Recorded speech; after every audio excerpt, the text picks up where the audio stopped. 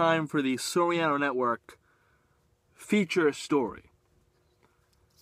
And as you know, I did a PSAL high school sports show for about a year and a half over on WSIA radio. And we had a lot of coaches on, a lot of players on, never anyone from the higher-ups. Even when we had that, the whole Tauntonville situation with the 3 forfeits, and there was something with the basketball realignment, and also with the basketball finals not having a home. And nobody from the PSAL higher-ups would come on my show. Because you knew I would just give it to them. You know, I'm not that guy that's going to kiss ass to have somebody come on my radio show. I'm not the guy, I am not the type of person that's going to kiss ass to get somebody on my podcast. I'm not going to do it. I'm not going to do it. I'm going to be fair, and I'm going to give my subscribers and my listeners what they want, which is usually questions that they want answered. And I'll ask them, or I'll attempt to get information to answer them. So, Grant Street campus, senior Ramal Ashby, very talented running back. There's no denying that. And he showed that last Saturday when he rushed for 129 yards on 17 carries. 28-22 victory in the semifinals over Curtis. Now they advanced to Brooklyn. They advanced to the city championship today, and not against Brooklyn, against Erasmus. Ashby, however, also carries with him a criminal record. And according to reports, the 17-year-old was arrested in April of 2014 for firing a gun and injuring 3 people. He was released after making $50,000 bail. Then on October 30th of this year, Ashby was arrested again. This time for possession of a weapon. And according to New York One News, police say he had a loaded .380 semi-automatic handgun. But Ashby was again released and again made bail. Ashby ran for 845 yards this year. Again, an incredible player. Played in the October 24th contest against Erasmus, but he missed the last 2 regular season games against Jefferson and Utrecht. Winless Jefferson, 4-6 Utrecht. He was also absent from Grant Street's quarterfinal win over Wagner. But he was there last Saturday against Curtis. And he played a key role in the victory, and he's scheduled to suit up later today at noon at Yankee Stadium versus Erasmus. And I just gave you the report. And I gave you all that criminal stuff. And all of this according to the rules of the PSAL, is perfectly legal. Perfectly legal.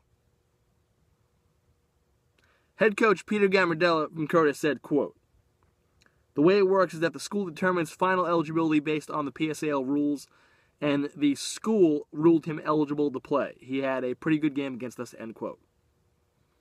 Now, this is the New York City Department of Education, which oversees the PSAL, requires that student athletes have passing grades and that they maintain a 90% rate of attendance.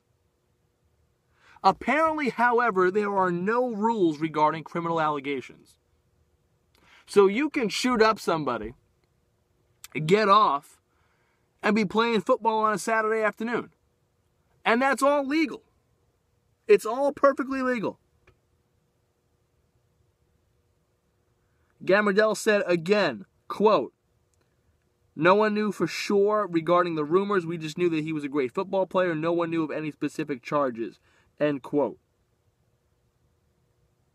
Now, once word leaked out about the 2 arrests that Ashby has had. Gambardella said that the Curtis officials called the PSAL about Ashby's eligibility, which is good on Curtis's part. That's heads up by them. The PSAL intern called Grand Street. But the principal ultimately determines eligibility. Now, I wonder if Ashby hadn't been in school because of the period of time he was away due to the charges. He couldn't have been in school. He was in jail. But I am not in the school. Peter Gambardella is not in the school. Nobody from Curtis is in the school. None of you, unless you're in Grant Street, are in the school, so we don't know. And again, it comes down to Grant Street's principal. Now, Curtis says that their reason of inquiry was to see if the kid to see if Ashby was ineligible due to missing too many school days, not because of the charges. But see, that shouldn't be it. I mean, granted, those are the rules, and they're searching that, and obviously, in terms of the PSAL rule book, they're well within their rights of asking for that. But my God, does Grant Street campus have any shame? This kid's got a criminal record, and this is why we have problems in this country. Because stuff like this and behavior like this is not stopped now. So this kid's going to go on, and God knows what else he's going to do, because he's not going to learn a lesson. Oh, that's okay, Ramal. You had a .380 semi-automatic handgun. That's okay. You fired a gun and injured 3 people. But, you know what? We need you to play football, because we really want to get that championship. We want to win. Football, yeah.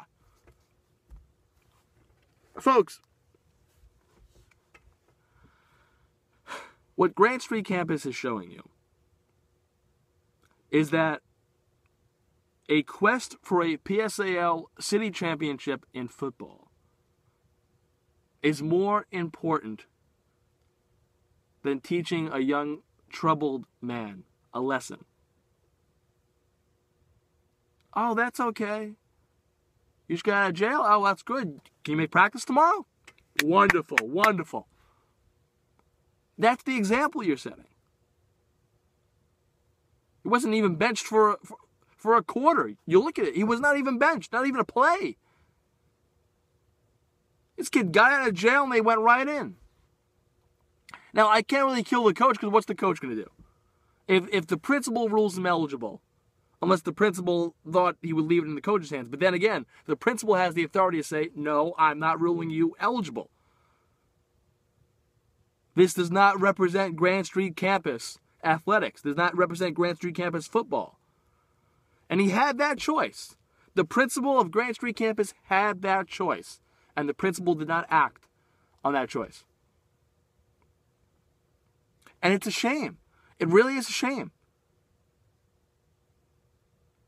And you know, we spoke about this on the podcast about parenting, about how you just look at some of these parents nowadays, they're just not doing their job as parents. And this right here is an example of not setting an example. Maybe that's me, but if I'm the principal of a school and a kid's got a record like this, I don't care if he's rushing for 945 yards. He's not playing. I'm sorry. But I guess winning a football championship at the Grant Street campus is more important than setting an example. I guess that's the most important thing.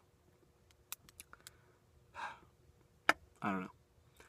Tom Coughlin pulls a Todd Bowles and leaves points on the board. Giants lose. Jets win. Also, is the GOP in trouble? And President Obama speaking tonight. And I want our president to have a kick-ass speech tonight. I want our president to deliver. Because after all, he is our president of our great country on God's green earth. Back after this Soriano podcast.